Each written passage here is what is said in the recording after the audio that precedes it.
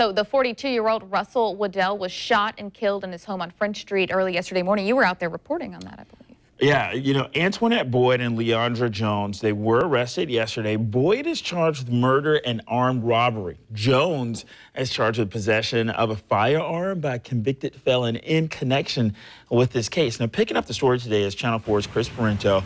Chris, you're live at JSO this morning. Can you tell us any more about the women?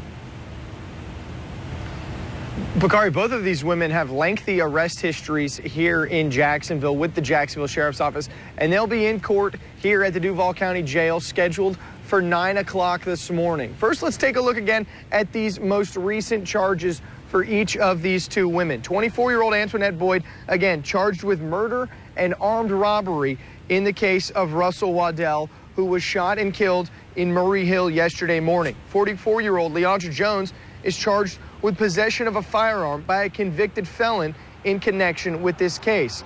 We've also found that Boyd has 3 prior arrests here with the Jacksonville Sheriff's Office. Just 3 months ago, she was arrested for not having a driver's license. Last year, she was arrested on a warrant for prostitution. This is Jones' 11th arrest by the Jacksonville Sheriff's Office that we found. Most recently, she was arrested on drug and weapons charges last year.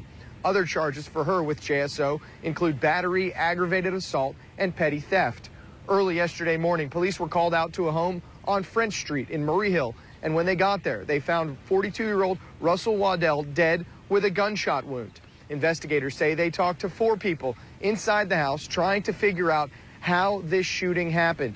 Neighbors yesterday told us they don't normally see this type of crime in that area of Murray Hill. Again, these 2 women scheduled to go before a judge here at 9 o'clock, so a little bit less than an hour. I will be inside the courtroom for that hearing. We'll have updates as soon as they happen on air and on news4jax.com.